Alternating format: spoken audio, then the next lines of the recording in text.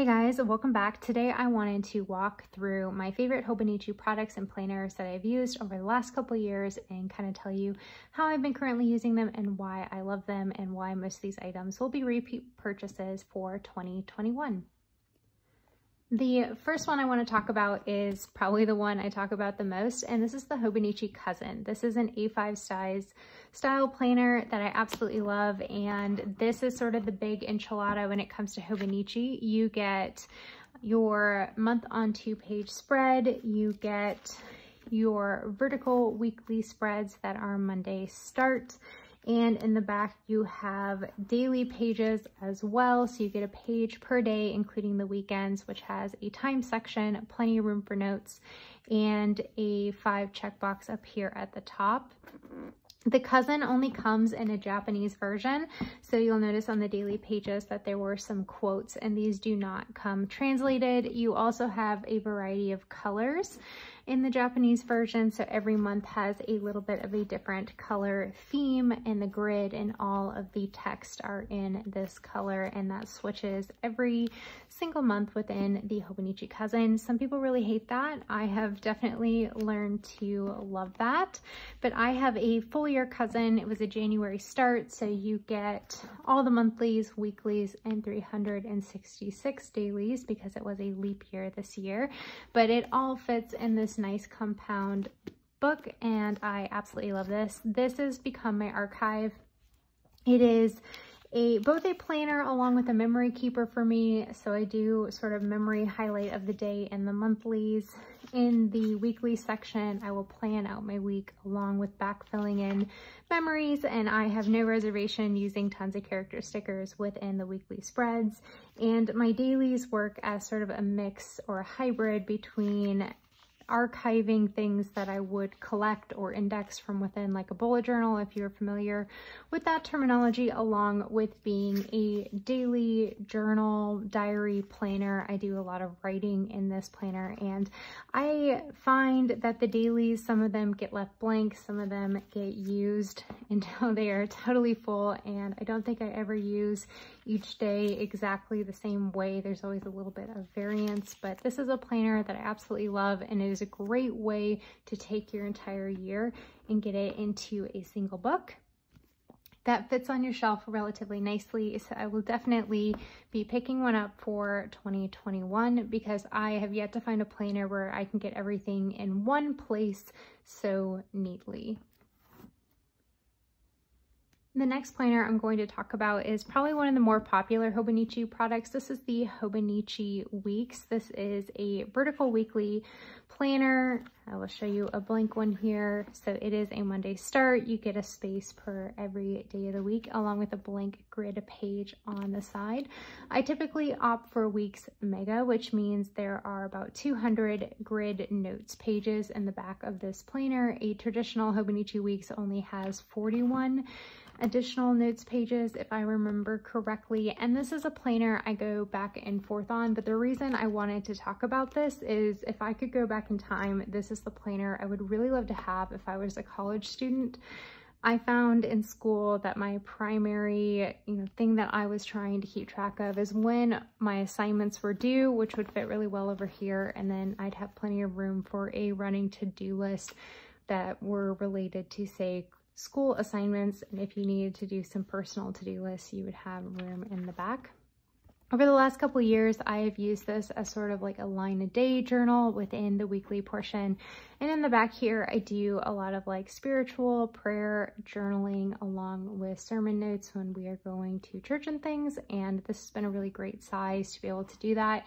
It is fairly small and compact, fits in most bags relatively well. And I think it's a planner that I think all of us love to hate. I struggle with the horizontal layout to use this as a true planner, but as any sort of like quick line a day, or if you just needed to keep track of due dates, I think that this would be a really good option.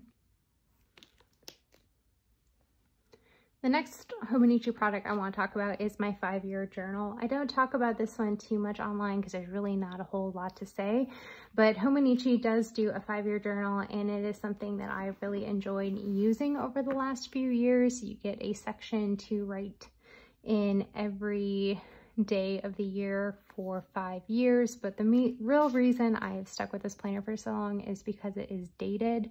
I need the little bit of added pressure of a dated planner to actually go in and fill these in every day.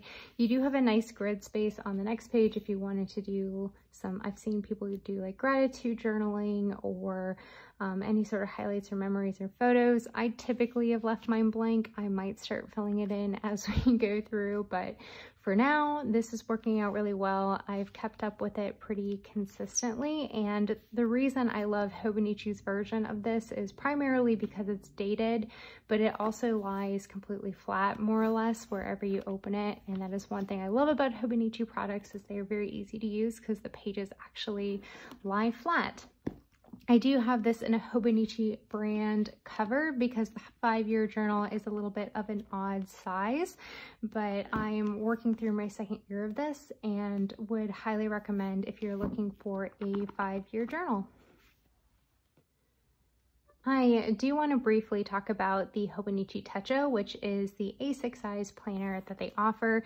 This is my first year using an A6 Hobonichi, and I have been using this for work. It is a daily planner, so you get a day per page. It's very similar to the Hobonichi Cousin. You get your schedule, open grid, and then 5 to-dos up at the top. You also have monthly spreads within this planner, so you get a month on 2-page grid view, but there are no weeklies that come with this particular planner. If you are looking for a journal or a daily planner just to like get some thoughts out on paper and organize them, I really love this one, mostly because of the size. Again, you get all 365 days along with your monthly, and this is very manageable. I prefer to plan for work on a daily basis because the majority of my work is handled digitally and I didn't want to overly duplicate, so this one works out really well. But I think if you're looking for a daily journal and didn't want to be overwhelmed with the amount of space to fill in,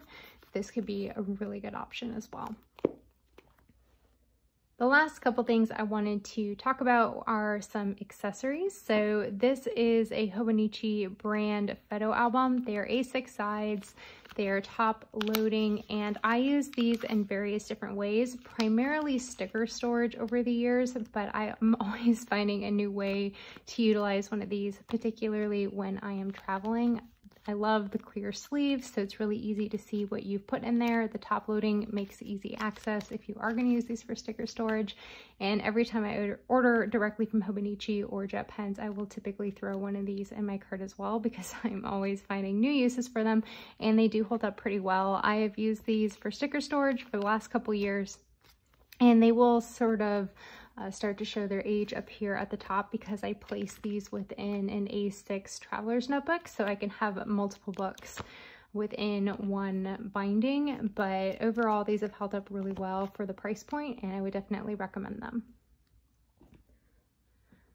The last most underrated tool I probably have from Hobonichi is this stencil right here. I believe it is sized to fit particularly within the Hobonichi weeks, but this has got to be the most like used tool that I have purchased from Hobonichi in a long time. It has a square, a circle, and a triangle little stencil there, and I use those constantly along with just using this as a straight edge. I typically keep this tucked into the back pocket of my ring planner because I like to have a straight edge when I draw straight lines, but I love adding the circle and the square check marks for various tasks throughout my planner, and I definitely am going to pick up another one of these for 2021 because of how often I reach for it. All right, so one final tool I wanted to talk about is the pencil board. So this is the one from my Hobonichi Cousin. So this is the A5 size. If you're not familiar with the pencil board, it is a relatively flexible piece of plastic that you put behind the page that you are currently writing on, and it makes my writing experience on the Tomoe River paper much, much nicer. I find that my pens don't skip very often when I'm using the pencil board. It keeps the page smooth, And the Tomoe River paper is fantastic for a lot of different pens, but it also is extremely thin. So if you don't use the pencil board and you were to use, say, like a Uni Jetstream ballpoint pen, you will typically feel the ridging of the writing on the page behind. Using the pencil board keeps the paper smooth and keeps the ridging down to a minimum. I know some people really enjoy the ridging of the Tomoe River paper, but I'm not one of those people. I prefer to have the paper feel a little bit smoother, longer if I can manage it. So if you are struggling with a pen skipping in your Hobonichi, I would definitely recommend picking up a pencil board. You may find you have a better experience, but at this point I always use a pencil board and I feel weird if I don't use one actually. So would definitely recommend picking one up, and they do last quite some time. I think they come out with a new design every year. I will typically pick it up if I'm obsessed with the color, but otherwise it is one of those items where you really only need one and you can continue to use it for years to come. So as you can see, I definitely have a lot of Hobonichi products within my lineup, and I've used these for a couple years now. I find that the quality is there.